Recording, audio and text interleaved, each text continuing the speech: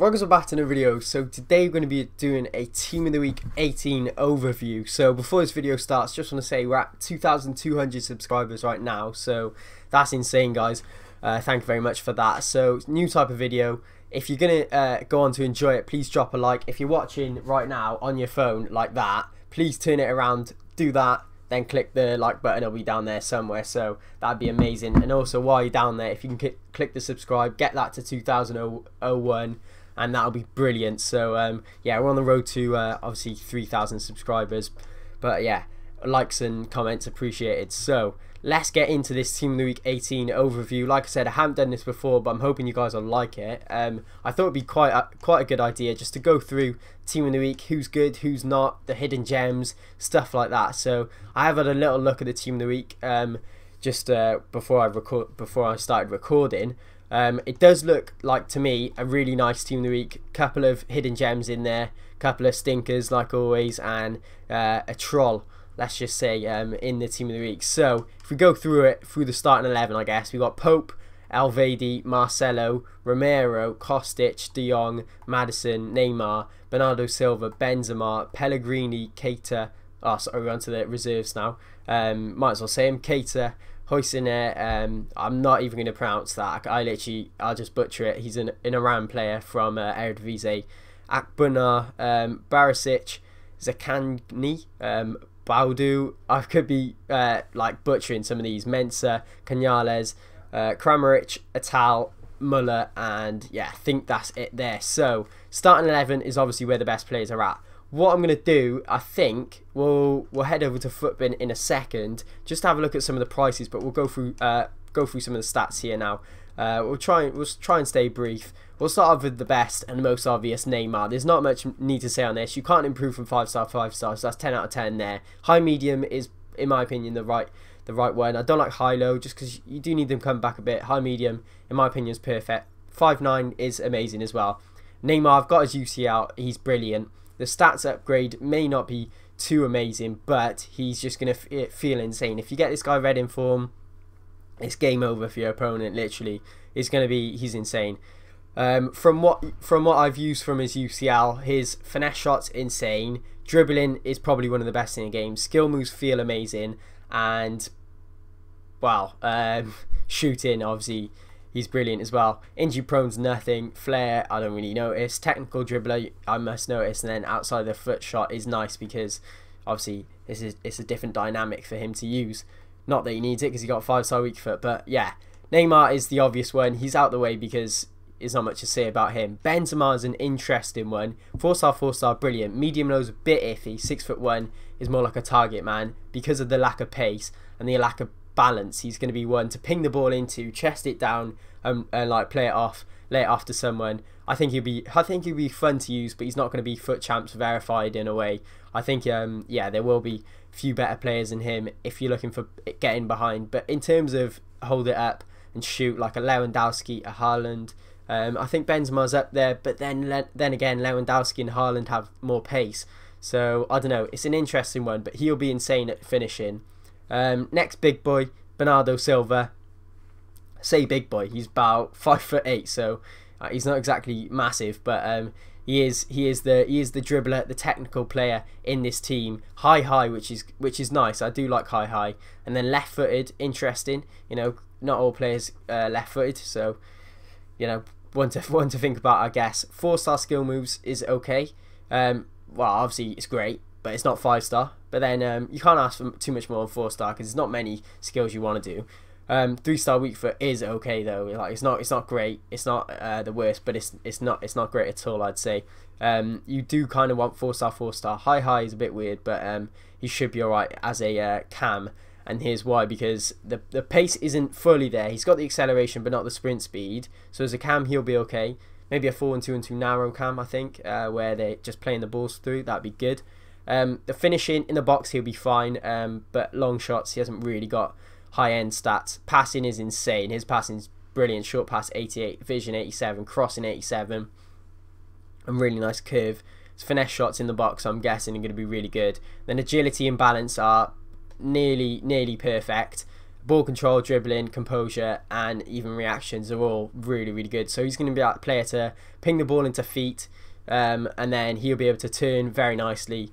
A couple of skill moves with his 4-star skill moves, and you'll be dancing really. Next up, I'd say the best after that, it would be Frankie de Jong. Awesome player, 4-star skill moves, only 3-star weak foot, but you know, the skill moves might get you around it, like Bernardo, might get you out of situations. Medium high, like always, but he's the one where he's going to sit back and then bring the ball up to the attackers, using his good passing, good dribbling. So he hasn't got the finishing at all. Shooting's awful, but the passing's there. 92 passing, 88 long passing, 88 vision is brilliant. I'd probably say go for a shadow on this card, and you can get him into the team quite nicely next to someone like Kante, who's going to be the defensive type player, and he'll be the box to box kind of. I guess Kante is a bit quicker, but de Jong is that ball playing CDM.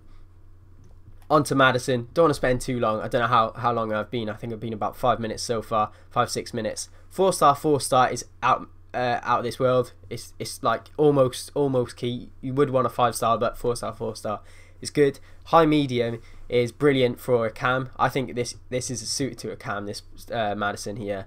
And then 5'9" like Neymar, but yeah, height is like, I don't know, it's not too much of an impact, unless they're massive. Yeah, the pace is good enough. It's a bit like Bernardo's pace, but more well-rounded, whereas Bernardo's got the acceleration, Maddison's got more sprint speed. Yeah, passing, out of this world. Agility is insane, 92. Balance is 89, which is really good. And then ball control and dribbling composure, also really, really high 80s and even 90 ball control. Shot power is really good, long shots. He'll be an insane cam. I didn't think, when I first saw Maddison, I thought, oh, yeah, he's going to be alright, but he will be an insane cam. Yeah, he'll be a really interesting one. Apart from, well, I'll say this now, Pope is going to be OP. Pope is going to be OP. There's no doubt about that. He'll go into my team and I can use Alisson and SBC. This guy looks okay. He's got 74 pace. Marcelo's the troll. I did mention the troll, and that is Marcelo because he's got that Brazil walkout in form. You're thinking it's Neymar, and then you see Olympic Lyon, and you're a bit confused. Alvedi is the hidden gem here because he's got 80 pace, 87 sprint speed, with good passing and dribbling, and then defending and physical is really, really good. I think with a shadow, this guy could be insane in your Bundesliga team. That perfect link to Zakaria as well, and Sommer, Berkey, links like that will be awesome. And then Kostic, I'd stay away from. Maybe 3-5-2 left mid, but he's got only 2-star weak foot and 3-star skill moves. High is a bit weird on a winger, and yeah, he's only got the pace and passing really. Dribbling a bit, but not the agility and balance. Stamina's good. This guy, wouldn't bother putting him in your team. He's well rounded in the 70s, but nothing more than that really. Muller is a keeper, nobody cares. Atal is awesome, but most people have his UEL card.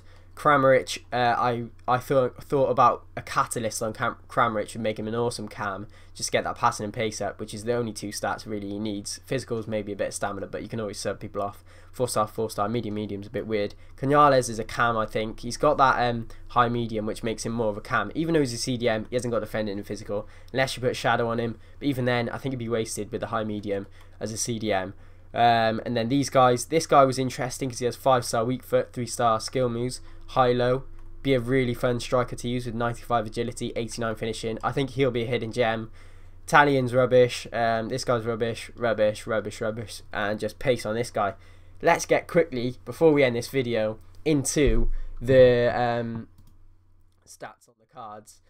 And the price of the cards. If we go on Futbin here, just to end this video off with the prices, we're looking at Benzema coming in close to 200k. I think, well, I'll do a quick refresh because this is about 5 minutes of loaded. So yeah, he's gone down a bit.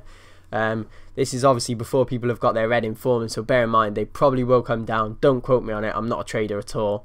Kramaric, 18k for an 84 rated inform, could be a good pickup. Bernardo Silva, 200k. He's got that link to Ronaldo. He's got links to Cancelo's inform, so it could be the links that are getting him his price really high, and it could be that he's not packed yet. Kostic is awful. He's just there for the 85 rated team of the week inform, and then Neymar 3.6 mil is absolutely insane, but I wouldn't say he's worth 3.6 mil from the off, but he'll probably come down a bit. Maddison at 100k actually could be one of the best Prem cams, so I'd look into that one. De Jong at 315 is a bit expensive, I'd probably say.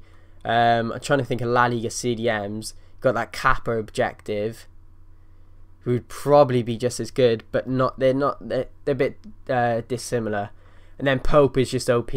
That's why he's 95k. Alvedi is good buy for 40k. He'll be a solid centre back. And on the bench, Atal at 37. There's that hidden gem 5-star week for 89, finishing 95 agility, Bodu. But yeah, apart from that, guys, I think that's going to be it for this video.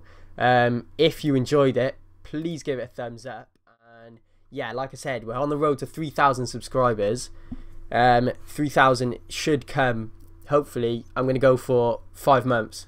That's 800 subs for me is a lot, okay? But you can make that easier if you do hit that subscribe button and help me out here, guys. Drop a like if you enjoyed, and yeah, subscribe if you're not already.